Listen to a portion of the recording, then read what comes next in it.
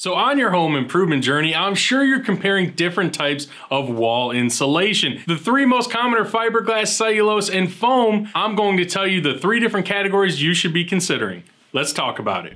The first category, obviously, is thermal resistance, commonly referred to as R value. Now, I do tend to make that distinction between thermal resistance and R value because there are some differences between the two. R value is the number that you will see advertised on every insulation material. That is what will be labeled on a package of fiberglass or cellulose or on a tech sheet for foam insulation. Now, there are some things to keep in mind as a homeowner that R value does not tell the whole story when it comes to thermal resistance. Now, there are a lot of things that play into that. There's different types of heat transfer, obviously, but R value will be the number that is oftentimes thrown out to you. So obviously in your research, you want a material that has an adequate R value and that is good at stopping heat transfer through thermal resistance.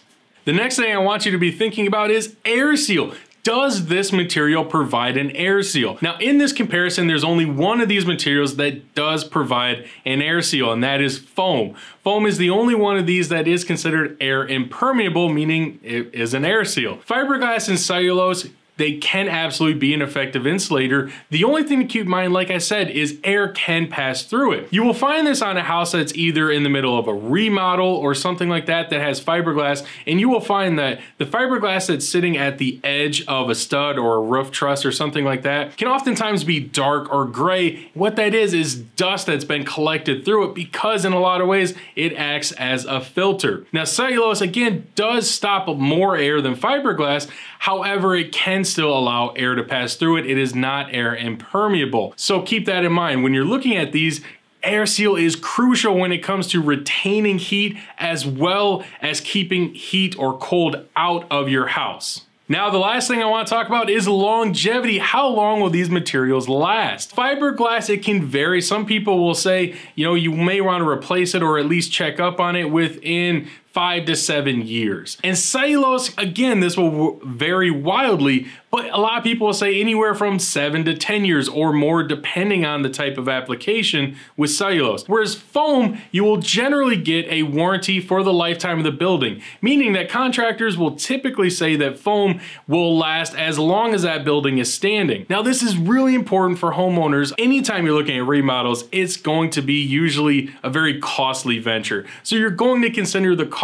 And when you're looking at fiberglass, cellulose, and foam insulation, I tend to look at this as a good, better, best situation. Fiberglass, as I said, can work to insulate a house. It is typically the most readily available and the least expensive. However, with that, it's oftentimes going to be the least effective, which is the case when you're comparing these three materials. Cellulose, again, is a step up. It does perform better. It does last longer. You do get a slight increase in cost. However, it's not going to answer or check all of those boxes. When you get to something like foam insulation, yes, it is going to cost quite a bit more comparatively to fiberglass and cellulose.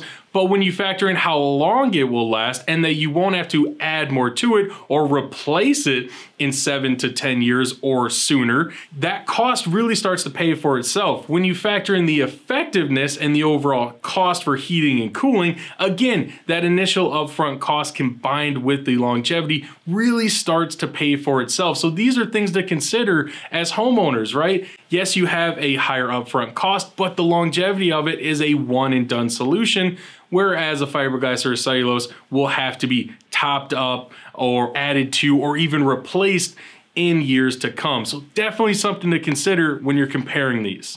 So as I said before, when you're comparing these materials, it really comes down to a good, better, best sort of situation and deciding what fits best in your home. If you're in the situation that you think that foam is the most suitable option for you, you're in luck. Go to our link below, go to our Find a Dealer page where you can find your local RetroFoam dealer to have someone out and discuss the best options for your home. This is the Professor of Foam reminding you that building is a science.